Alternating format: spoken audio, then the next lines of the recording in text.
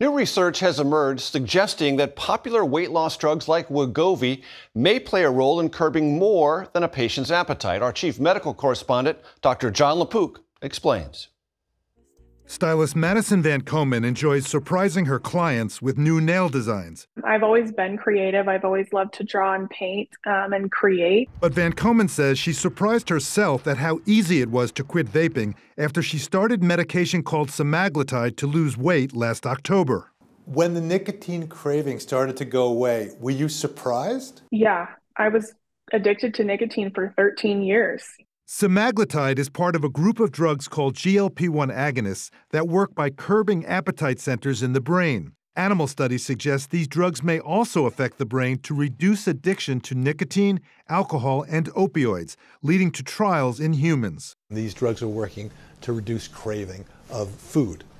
But it was discovered sort of, I guess, was it accidentally that it also decreased craving for other things? Yeah, so it is pretty complicated, and we're still learning about it. Dr. Michael Weintraub, my colleague at NYU Langone Health, prescribes GLP-1 agonists for type 2 diabetes and obesity. A recent study found patients with type 2 diabetes and tobacco use disorder who used semaglutide, the drug found in Ozempic and Wegovy, had a reduced desire to smoke. The authors cautioned more research is needed. There are effective medications for alcohol use disorder, smoking cessation, so we should use those first before we utilize medications that would be considered off-label. We know it's helpful for type 2 diabetes. We know it's helpful for obesity. However, these other uses, where are we right now?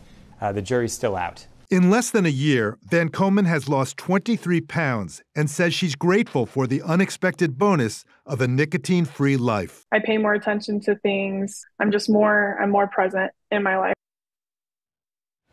It's important to emphasize these drugs have only been FDA approved for people with type 2 diabetes or weight-related health conditions. It's intriguing that they may have other uses, but there can be serious side effects. And the maker of Ozempic and Wegovy told CBS News it only supports FDA-approved uses for appropriate patients. Major? Dr. Jon LaPook, thank you so much.